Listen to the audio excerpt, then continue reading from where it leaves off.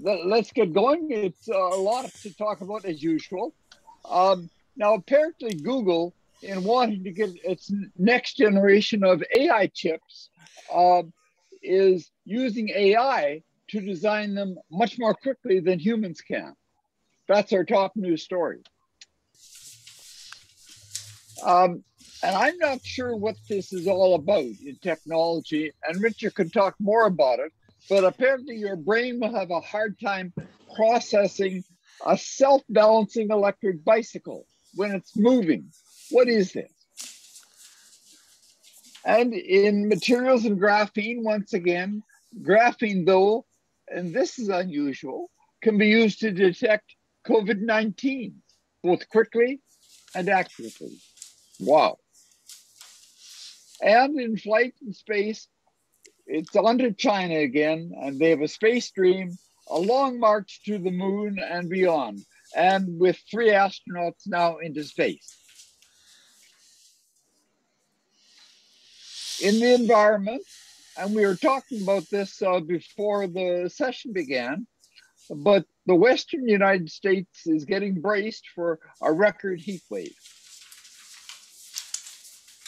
In biology, I don't know if any of you have met any naked mole rats, but apparently they might hold the key to curing cancer and dementia. And, and this could relate a little bit to our last story about the aging process. For humans, apparently, if you want a good diagnosis, it's better to be nice. Rudeness impairs the doctor's decision making.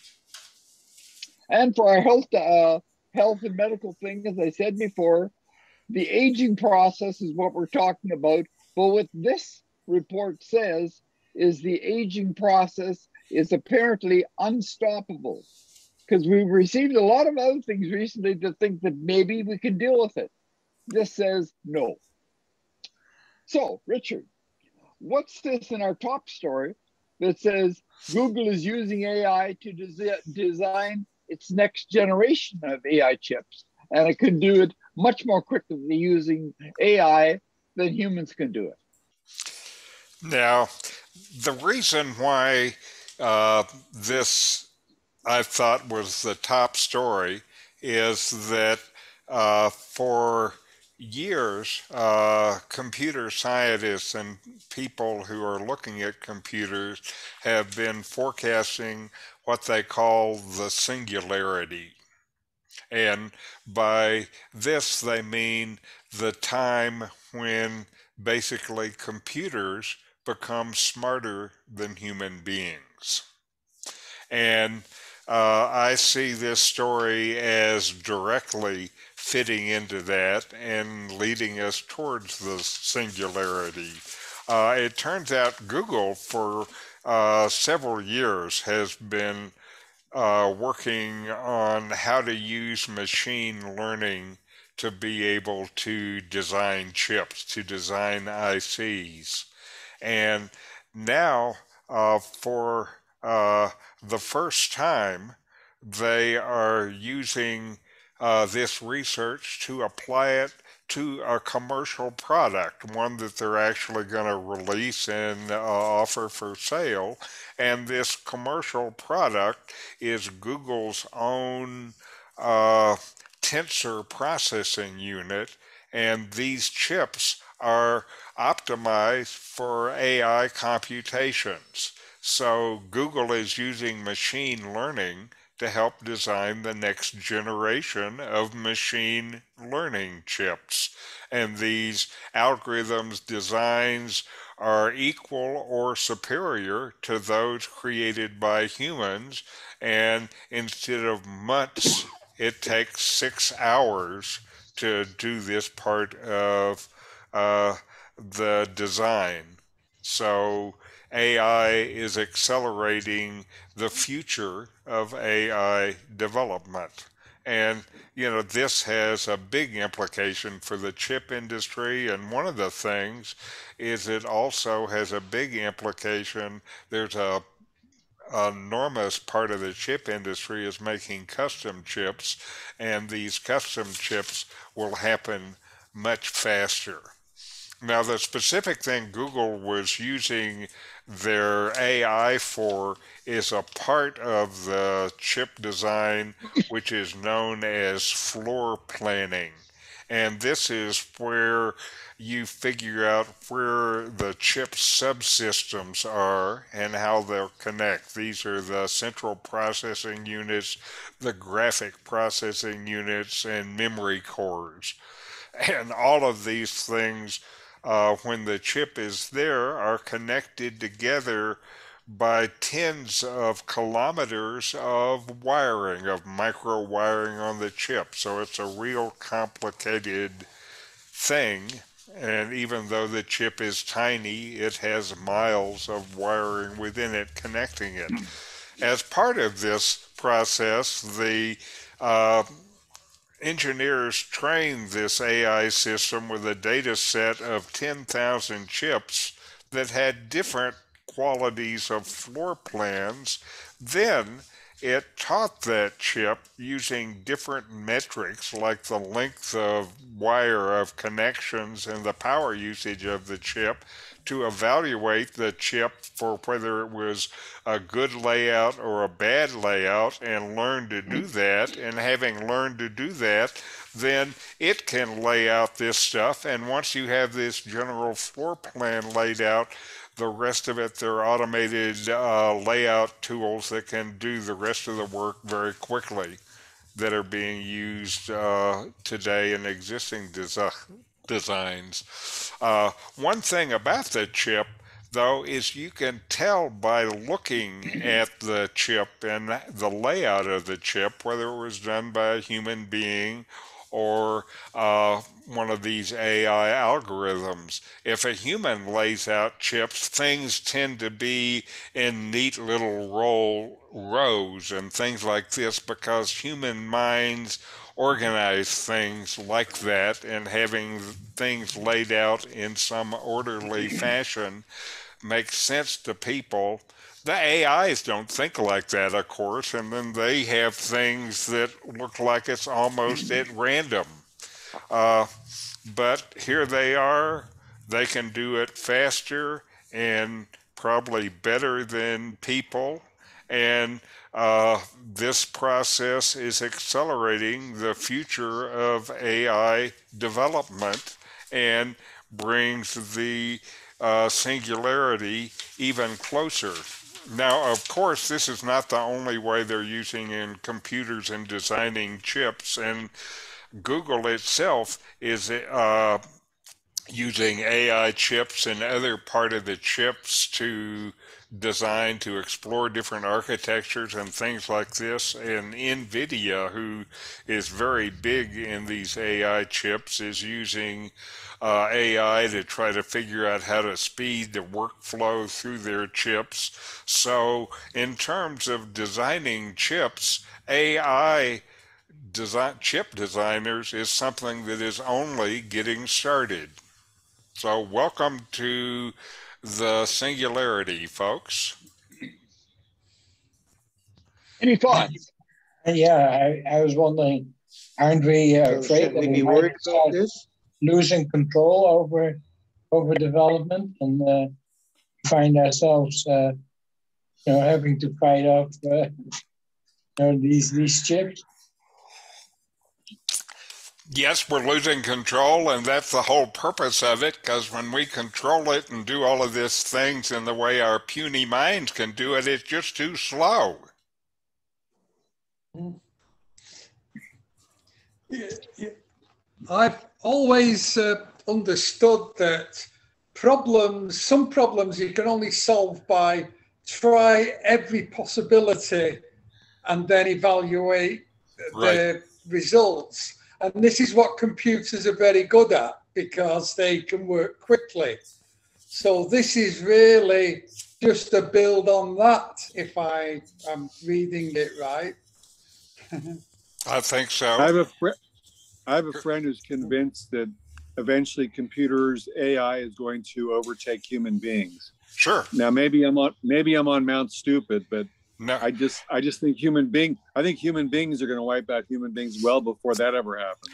Well, what I read about 5 years ago in the early times of doing these hot science presentations was at that time they thought that the computer that was going to be as smart as a human being that you could put in a box and sell for $1,000 was maybe 20 years away. Now it would be 15 years away. And that, wait for this part, in another 10 years, because of the increased ability to the AI to make AI smarter, then you would be able for the $1,000 to buy a box that has the intelligence of every human being on the planet. Of course, then you insert a bug that tells the AI to take charge over human beings. And my friend, I mean, he's a really smart guy. He's a bit of an odd bird, but he's very smart. And actually, now that I think about it, that seems quite conceivable, that all you got to do is put in that bug that says take over human beings and whatever it takes. And then I guess it is kind of conceivable. Well, you don't have to tell it to take over human beings. You just have to tell it to optimize the process, and it will turn out human beings are too slow. Yeah. Or the order could be wipe out human beings. No, you want the system that can figure it out to do that for itself. Yeah. That's criminals. And what people mean when they talk about intelligence. Like, it's one thing for me to make an estimate of how big something is. It's another thing for me to solve a quadratic equation. There are so many different things that make up intelligence. In some of these things, AI is much smarter than me right now. And some other species are much better at estimating distances. Certainly birds can do that much more. So I think there are so many different things that make up intelligence. In some computers are already far more, and something, but to do all of that stuff depends on how you set it up, how you measure it, and so on. So I don't know exactly what it would mean to say that they're more or less intelligent. Well, I'm a little skeptical about AI because I think, like Fred says, part of intelligence is also emotional intelligence. It's almost irrational intuition. A lot of the greatest ideas have come as pure intuition or because of emotional sensitivity to things. And I'm not sure computers can replicate that. I'm not positive that part of the human mind is replicable technologically. But logic, pure logic, it can leave us in the dust. But also intuition, they've tried to understand what intuition is, and some people think that intuition is being able to, kind of feel these patterns that you kind of understand, but it's below the level of cognition.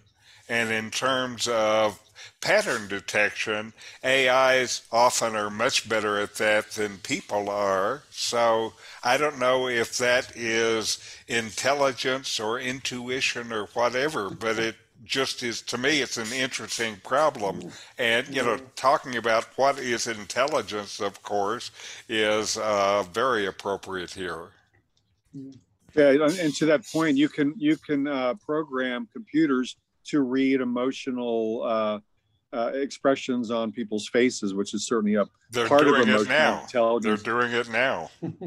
They're doing it now, absolutely. And they want to be able to do it so that they can see your pupils expand when you see the ad on your computer screen, so they know that they can sell you that. Yeah, and if you buy an artificial friend, you want your artificial friend to be empathic. That's right. And yeah. Yeah. Some of my best ideas come about as a result of me being lazy. And I can't imagine that you could build laziness into a computer. Well, you're lazy and then you're ruminating when you're lazy. We can build a ruminating subroutine. Yeah. I've heard writers and comedians talk about they need to just crash and lie down and do absolutely nothing. And their friends look at them like they're lazy, but they've learned that that's what they need to do. They need to shut down so that they can come to some great ideas, writing or stories or comedy or whatever. Sometimes when I was dealing with problems working in the semiconductor industry, what I found I needed to do was to go pull weeds. This is smokable. Yes. What's this about self-balancing electric bikes and your brain having a hard time processing what they do? What's that? I'm not sure what the brain processing part of it has to do except attracting eyeballs to the articles. Here I have a video, and we're seeing the bicycle go forward, go backward. We're seeing it go around an object, and we're seeing it also. It doesn't look like a very classic, pretty bike. It has all kind of crap hanging off on it and stuff like that. So they haven't done the ergonomic design to make it pretty for consumers yet. But, this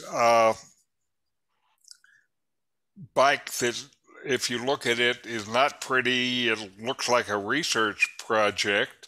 It turns out one of the things about this bike is it was created single-handedly by one hardware engineer in China, Zi Hui Zheng, who did this project in his spare time. And so the bicycle is self-balancing, and it's achieved through a perpendicularly mounted heavy metal wheel that can quickly change direction to generate this kind of angular momentum like your wheels generate when they're going around, that keeps the bicycle upright and keeps it from falling over. It's controlled by an accelerometer and gyroscopic sensors that detect even the smallest motion. When you see it, they're self-balancing. It looks rock solid, but there are constant adjustments being made by it. And they say it should work whether there's a rider on the back or not. I don't trust this. It should work with a rider on it. I would trust it better if I saw the rider. But there's another interesting thing about this bike, another interesting application for it, which is to quickly deliver packages in the crowded streets in cities like they have in China. The engineer did an upgrade for this and added RGB depth sensing camera and a LiDAR sensor like you hear about with cars that allows it not only to ride by itself, but also avoid obstacles and navigate traffic. And this bike could easily replace the cars that are used by services like Uber Eats to deliver orders. And Uber is not the only company, of course, delivering orders in urban environments. Any of the drugstores or things like this could use them. And because this bike is a bike, not a car, it can zip through traffic when traffic is stuck, going between the cars, and even take advantage of shortcuts that cars never could. And so it looks like electric lights are now have what's coming next are autonomous self-balancing electric bikes. When you go around the corner on a bike, you have to lean over slightly. So, Yes. Can the machine do that? Of course, it has this central rotating flywheel that it adjusts the angular momentum, which will lean the bike over and make it stable. Mm. How about if it runs into a pothole? Like in Mexico, I don't know what it's like on cobbles. Why wouldn't drones be better than this? Because drones are in the air and a bunch of traffic. It's another alternative to drones. It might be cheaper than drones. I don't know. It's a good question. It Certainly, uses a lot less. drones as a delivery item might be better, but to have it be your automatic autonomous bicycle that rides you through traffic while you're reading the newspaper, this will do better. Oh, no. And drones take a lot of energy Right, for the weight carried. This could deliver heavier things right. more economically than a drone. But a drone would be better for envelopes or prescriptions or lightweight things. You know, I wonder why they kept the size of the bike like any other bike. I mean, if it's going to be used autonomous, then wouldn't it be easier if they would make the thing, give it a much lower profile? I mean, Well, that right. would help also. If Yeah, you- the balancing trick. If you are designing your delivery vehicle, certainly having it smaller might make good sense. If you're designing it to have people riding it, it's not a bad size. The other thing is what this guy did is he went somewhere and got a bike and added a bunch of hardware to it and computers to it. So he started with what he could find, which was a bicycle. So this is just Rev 1 of the electric autonomous self-balancing bicycle. Yeah. This week is that it can be used to detect COVID-19. What's that about? Well, you know that I have been talking about I've been talking about graphene as the miracle material, and most weeks I've had some new amazing use of it. And this week it moves into biology and medicine, which I never had thought that we would be talking about graphene in. And the University of Illinois Chicago has been developing graphene sensors for a number of years, and they must have gotten on this at the very beginning because graphene has only been known for about 10 years. So if they've been doing it for many years, they must have started at the very beginning. And basically, what they're doing is they're taking sheets of graphene and then adding a layer of antibodies that are designed to target COVID-19. And then they find out they're doing tests of the vibrations and resonance on the graphene, which apparently you can measure easily. I don't know how you do it, but they say you can do it easily. And what they see with these graphene sheets with the layers of antibodies is the resonant pattern of the graphene is different if it has COVID on it than it is if it doesn't have COVID on it. And it turns out it's sensitive enough and specific enough where it reacts to COVID 19, but not to other coronaviruses like the Middle East respiratory system known as MERS CoV. And so it's very specific. And again, it's all done by the vibration of the antibody coupled graphene. When treated with covine, it resonates different. The test is fast, it's under 5 minutes, and this sensor will end up being cheap and quick. And what I believe also is that it will open up the door to other kinds of easy ways to be able to quickly and cheaply identify other viruses. It's very specific. I guess you'd have to have a different sheet of graphene for the different viruses that you're looking for, because one component of it is the graphene plus some antibody that reacts.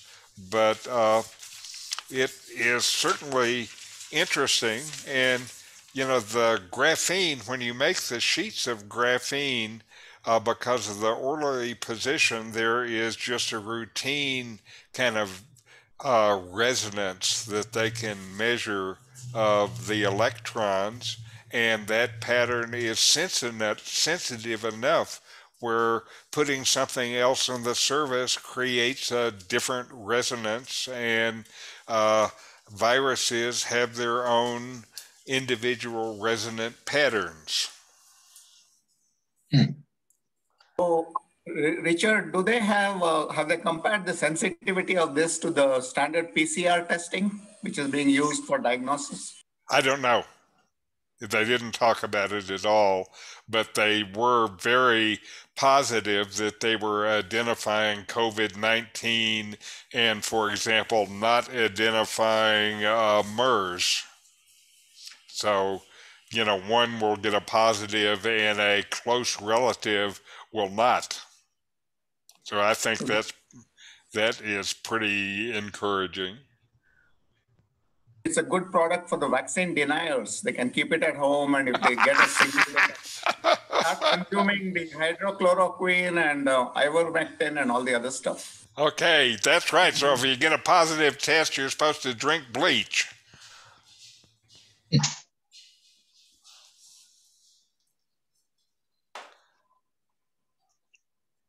China's space dream. What are they trying to do? Well, China, they're kind of behind the US and Russia, but China has been spending big money on space exploration, and they have come a long way to catching up to the US and Russia. If you look at China's space program, back when Sputnik was launched in 1957, Mao Zedong said, "We too will make satellites." It took them a while, but in 1970, more than a decade later, China launched its first satellite. Manned spaceflight took a while longer.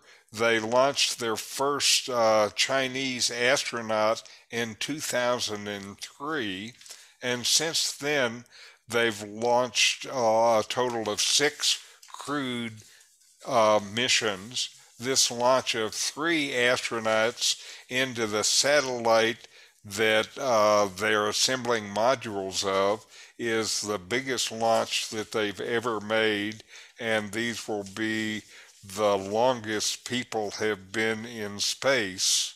Chinese have been in space. And then, of course, China is planning to build a base on the moon, and they plan a crewed lunar mission by the end of the decade. And the Chinese space station, uh, given a name which translates to Heavenly Palace, uh, will be up and completed in orbit next year. And when it's in orbit, it's about 250 miles out of the atmosphere and will remain in orbit for at least 10 years. So it's the beginning of a long-term Chinese human presence in space. So that's what they're up to.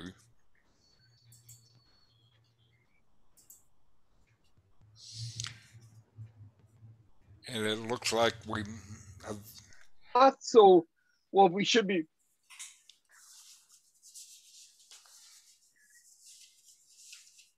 On my system, your voice is discontinuous, Fred.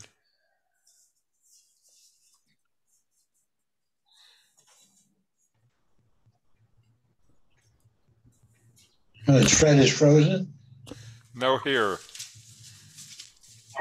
We hear John. Yeah. Okay. Anyway, so what are you guys? You gonna go to space in a Chinese spaceship? Jeff Bezos is going into space this week in his rocket, and there is a petition with tens of thousands of signatures that asks him to stay in space, to don't come back. Yeah.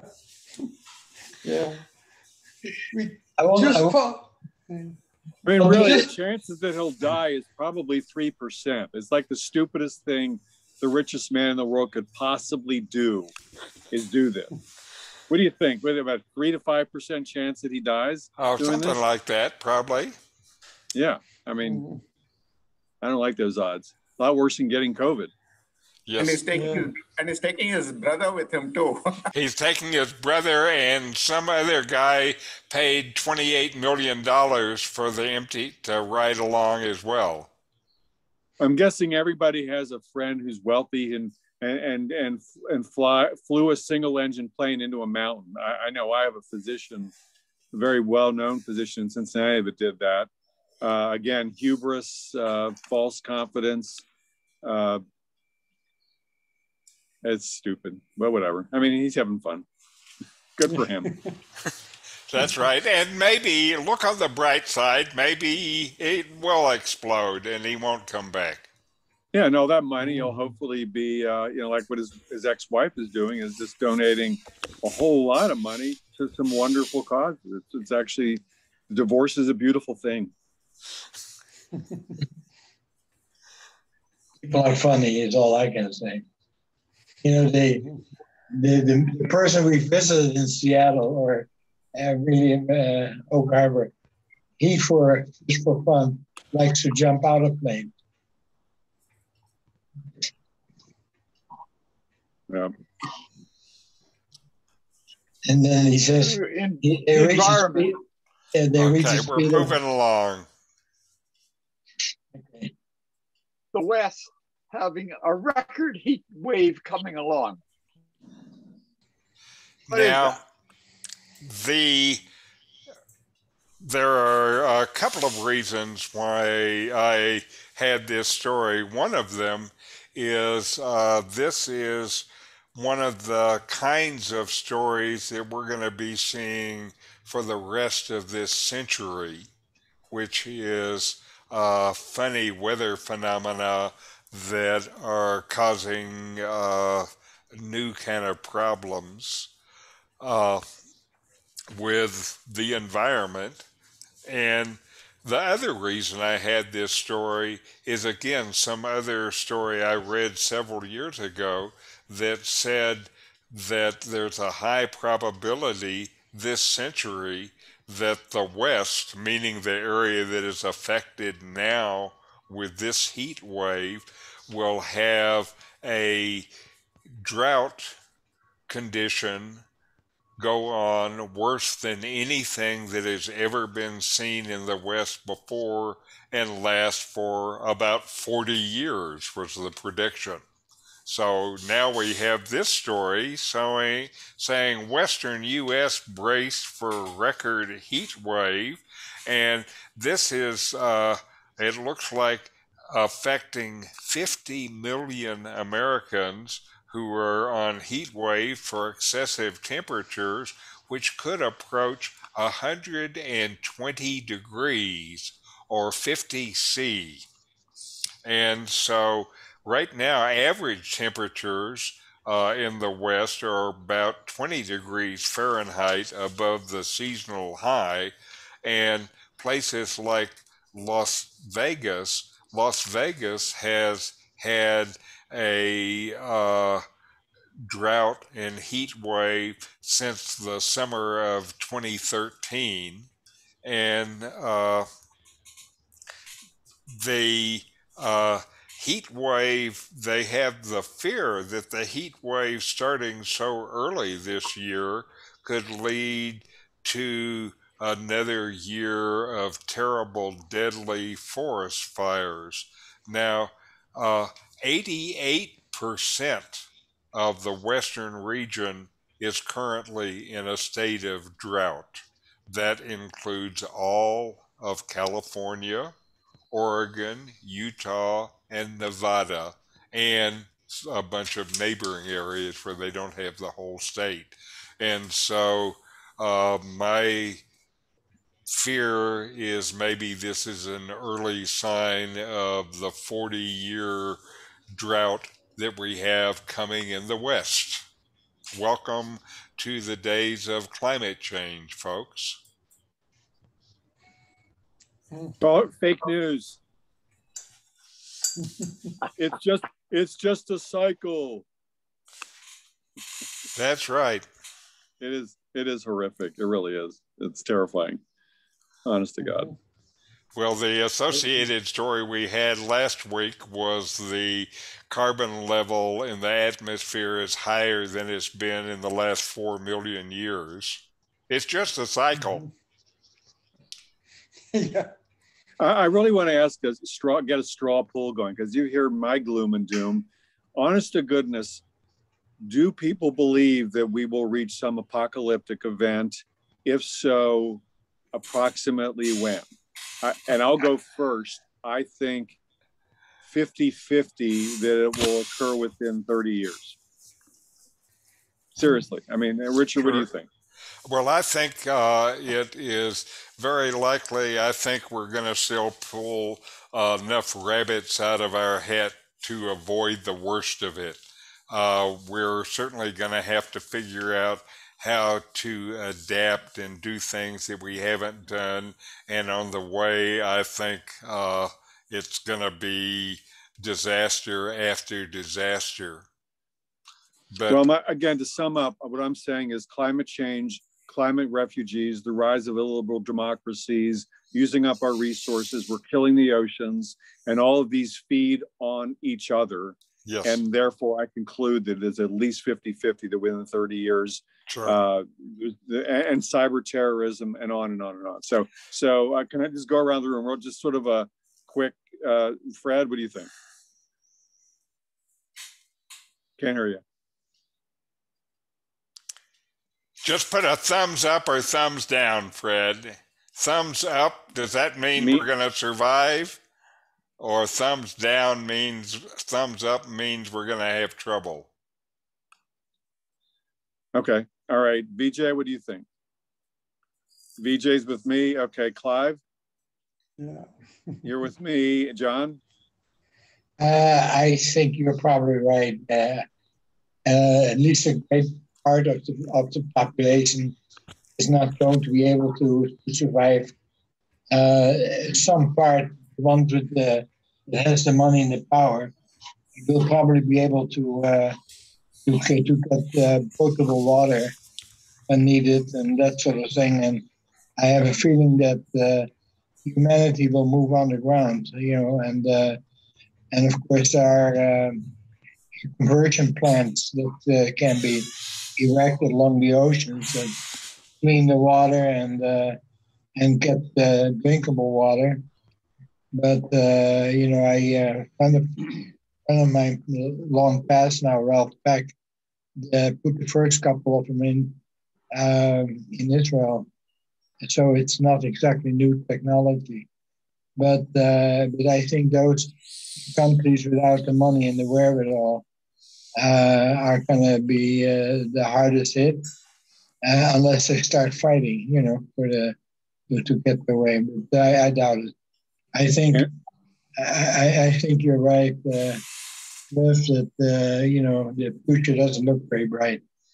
Now, what I have thought for some times is we have what the engineers call a race condition, where we have the technology and things that can provide the kind of relief we need to ameliorate the process anyway, racing against the timeline of destruction, and it's not clear who's going to win.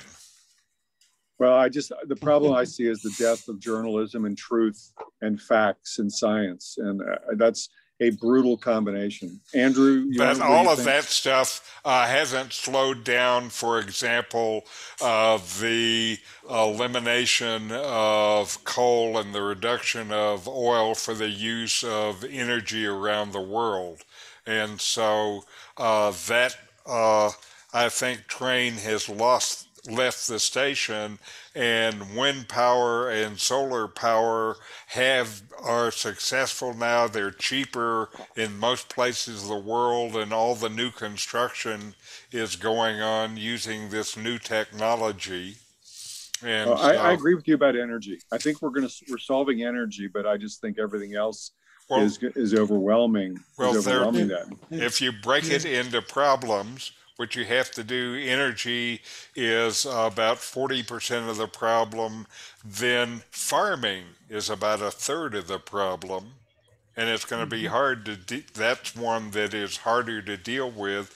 The other part of the problem ends up being essentially industry production, making cement, making steel, stuff like that, and those are all harder to deal with. So some of the problems we're making headway with, some of the problems are tough. Changing how people farm around the planet, for example, is a tough job. Yeah, and I'd agree with Cliff too that this climate change is coming regardless. And the real problem are going to be climate refugees and all that stuff that are just insolvable problems. Yeah. I think there will be enclaves of people that will survive, but it's very hard to predict where those enclaves will be. Right. I'm just saying the likelihood of sort of a real apocalyptic thing to where we will get to that enclave. That will happen eventually, whether it's 20 years or 500 years or 50 years. And that'll be a whole different thing that'll spin out. But I'm just talking about the event where life as we know it, with nation states and organized as they are in the United Nations and all that, we turn into just tribes. That sort of event, because that's what I think is going to happen. It'll probably over the course of 10 years or something like that. That'll be really a big obvious blip from somebody above the canopy looking from outer space. Yeah, I wonder if this condition has happened before. The reason I heard, and I'm a little vague on that, but it was just recently about a Turkish guy who went, he was doing something on the basement of his house and broke through a wall and by accident got into a tunnel, and that tunnel led to a city underground. And at one time it housed some 20,000 people, they guess. Did anybody hear about that? Nope. There are places in Turkey where people have lived underground for thousands of years. Yeah, right. Well, this obviously was one of those places. So that's why I was wondering, it might have happened before in other places of the world. Who knows? The other thing that supports Cliff's predictions are that things tend to grow exponentially and then they collapse. And our population has been growing exponentially for the last couple of hundred. There's a whole part of mathematics around it called catastrophe theory. Right. Yeah. Right. I hate to point out Martin Seligman's an expert on cognitive psychology, and he did a study on comparing optimists and pessimists. And when he looked at optimists, they did a study where they did a presentation and they asked the optimists how they did, and they grossly overestimated how good they were. When the pessimists happy for sure. Definitely. Whole different question. If we're not sure with all this, the next story says, could naked mole rats hold the key to everything? Maybe not climate change, but how about cancer and dementia? They probably have the answer to climate change too. They all live underground. Yeah. Yes, the naked mole rats are interesting. Other small rodents typically live maybe 2 years, like mice and rats. Mole rats live 40 or 50 years. And the scientists have tried to understand the difference, and they found mole rats have something unique in the animal kingdom, which is they have a system that repairs their DNA. And repairing their DNA, it looks like in mole rat, prevents cancers and other degenerative conditions, including dementia. And so what they're trying to do is to understand what makes the mole rat system works like that. And if they're able to figure out this DNA repair process, then it looks like that stands a chance as being a powerful tool against cancer. Mole rats don't get cancer, and also dementia. Mole rats don't get dementia either, but I don't know how they tell, do a mental test on a mole rat to see if he has dementia. I don't know if this has anything to do with it, but also mole rats, when they live in the wild, they live in hierarchical communities that are run by a queen. So the queen mole rat rules the roost, and I suspect that doesn't have anything to do with them living so long, but it's just an amusing factoid. So mole rats may provide us with a key to longer life until the catastrophe. It also underwrites the advantages of nudity, doesn't it? Yeah. They should check nudist colonies. Maybe they live longer too. I don't think it was the naked as much as the mole rat. Is actually what they do for dementia in mole rats. I just read this recently. They give them a very simple quadratic equation, and then it's time. And it's the simplest test. If it's 10 seconds, 20 seconds, and it's pretty much time proven technique. The other thing they don't say is what mole rats die from. If they don't die from cancer or these other things, like what gets them after 50 years? Well, age. There are other aging mechanisms besides the breakdown of the system. Boredom. Boredom. Yeah, they die of boredom. Oh, well. Now, Richard, in the next story, if we're talking about cancer and dementia, and if you want a good medical diagnosis around it, apparently you should be nice. That if you want a good decision making from the doctor, don't be rude. What's that about? Now, these behavioral scientists have done a lot of work that's interesting, and they're saying, have you ever been cut off in traffic by another driver, which leaves you just seething inside for a while, or in a meeting interrupted by a colleague and found yourself replaying that event in your head even after you've left work for the day? And minor rude like events like this happen all the time, and you would be surprised at the effect they have on the people.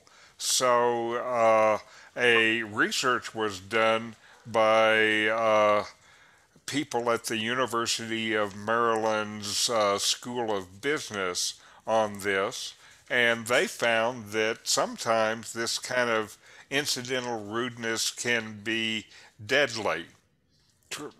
They, in researching this, one of the things that they identified is something that is called anchoring bias. And the anchoring bias is the tendency to be fixated on one piece of information when you're making a decision, even if that piece of information uh, is not relevant. And it's very common, they say, in medical diagnosis. For example, if you go to the doctor and say, I think I'm having a heart attack, help me, doctor, that this can become an anchor, and the doctor may get fixated on the diagnosis of a heart attack, even though you're just having indigestion. And uh, if doctors don't move off anchors enough, they start treating the wrong thing.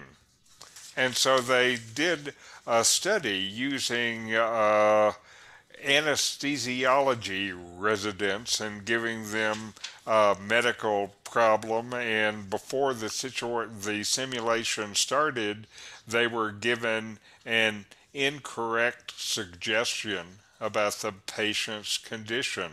And this suggestion served as an anchor.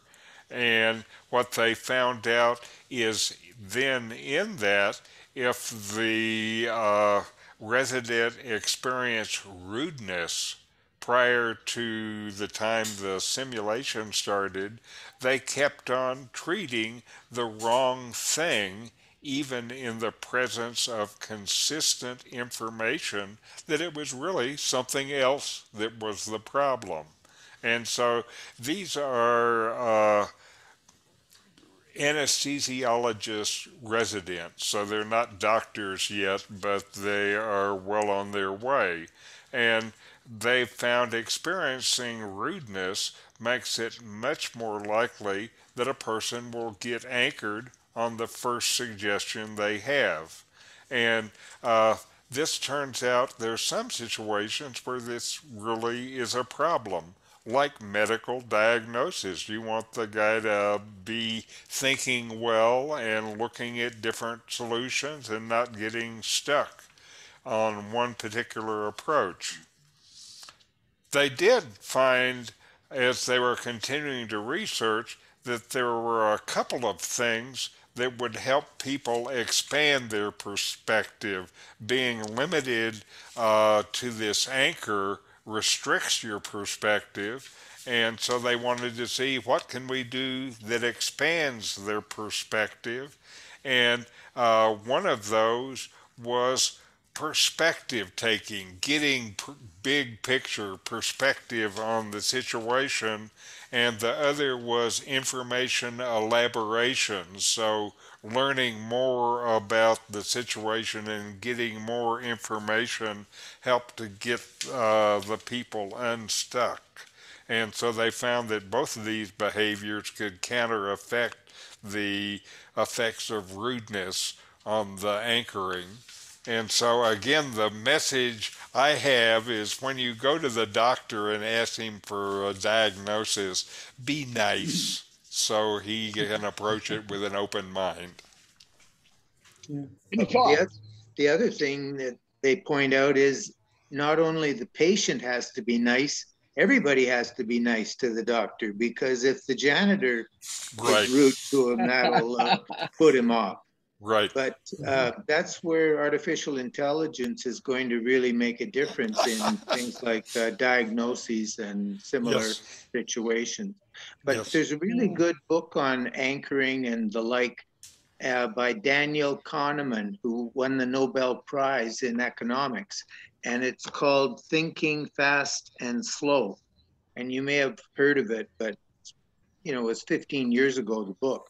But he talks of, he and his research partner did a lot of work from the 1970s on in this concept of biases and anchoring and all that stuff. But everyone should read this Thinking Fast and Slow, and have your kids read it too, because we're all prone to making poor decisions when we think fast. Yes. Yeah. I think it's just it's communication skills.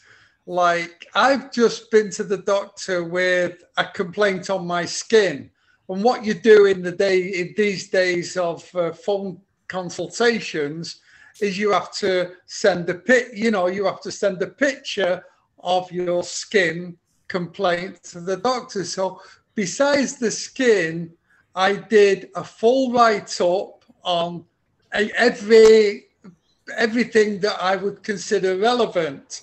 And I think that really helped the doctor. Yesterday, I went and had this thing removed, and it's going to have a biopsy, and I think the communication really worked. Yes. There's another book that I highly recommend. The Kahneman book is Thinking Fast Slow is legendary. There's another book that was a bestseller by Dan O'Reilly, who's another really well-known Israeli psychologist. I think he was at Duke for many years. He had like 70% burns over most of his body, went through 30 surgical procedures. But anyway, he's gone on to be a best-selling writer. But his book, Predictably Irrational, is very entertaining. But I remember he talked about anchoring an experiment where Williams Sonoma couldn't sell their bread maker that was selling for like $400. So they figured out they needed to sell another one for $500. Because then people then they started flying. The $400 one flew off the shelf because people need some sort of anchoring mechanism to know what things are worth. And if they just see one item, they don't know if they're getting a deal. But once they see another one that's 50% more expensive, then they have some assessment of value. Yeah. Well, Richard, if we want to move on to our last story, what's this that is against all that we've been reading the last while, saying we can't prevent aging, but it's apparently unstoppable? What's that? Now, as I read the story, I personally believe I don't come necessarily to the same conclusion that the people did in the study, but the basis for their study was very good. We're spending hundreds of billions of dollars on anti-aging research and anti-aging products where we're trying to harness the power of genomics and artificial intelligence to find a way to prevent or even reverse aging. And this study they're saying that we cannot really slow the rate at which we get older because of biological constraints. And what they did is they studied not just the mortality of people, but the general pattern of mortality among humans and primates and other closely related animals, and found with all of them, humans and non-human patterns, that the general pattern of mortality was the same in all of these species, where there's a high risk of early death, and then as the general conditions improved, then there is this pattern of lower mortality, but with all of them, none of them, none of these primates, even in the best of the environments, the oldest of them were not any older. And so their study, they say this study suggests that evolutionary biology trumps everything, and so far medical advances have been unable to beat these biological constraints. So they're saying if you look at the biology of humans, primates, and related species, they all show the same kind of pattern for lifespan, and we're not going to be able to beat those biological patterns. There, however, are aging research is going on around the world that are being financed by people like Peter Thiel, who have as an objective to extend their lifetime to the point where medicine is advanced enough to roll back aging. Nobody knows if this can be done. These people are saying it may not be likely, and whatever is going to happen, you're still going to die. So we'll see. All of us get to see this. Any thoughts? Well, if you look at the bottom of that article, there's all kinds of other links to other articles that talk about pills that are going to spell the end of aging. So Right. you can pretty much find out whatever you'd like to read about in The Guardian. Sure. And again, they're the developing and researching these pills that you're talking about is a multi-billion-dollar proposition now, because the drug companies are spending big money on this. We have populations getting older around the planet, and if we could just sell them all a couple of pills every day, imagine what that does for our bottom line. No, but if we are going to be an extinct species, it doesn't matter how many of those pills you take. That's right. But, you know, what I want is to have a good quality of life until I become extinct. Good plan. Yeah. You know, Richard, thanks a lot. Go ahead, Clive. I was just going to say, the age of the people in this group, I imagine we're all taking something, and if we wasn't taking it, we might have been dead by now. So, you know, so far so good, and we're winning the battle. That's right. I was wondering. Winning is not the right word. Postponing, maybe. What were you wondering, Cliff? I was wondering if our life expectancy goes like 150 years, then if you kill somebody, does the penalty get worse? Like we go back to tarring and feathering people in a stadium, or I mean, really, it's just, if your life expectancy is much longer, then the value of a life goes much higher, and committing crimes, felonies, murdering someone becomes a much, you know, I'm against the death penalty, but it makes me wonder about the implications. Well, Richard, thanks a lot for all of this. and I hope that all of you get good medical diagnosis by being nice. And Okay. In other we'll words, see don't you tell your again next doctor, week. hey, asshole, I'm having a heart attack. Okay. Okay. All right. See you all Bye next for now. week. It was a good session. I would like to. Adios. That is.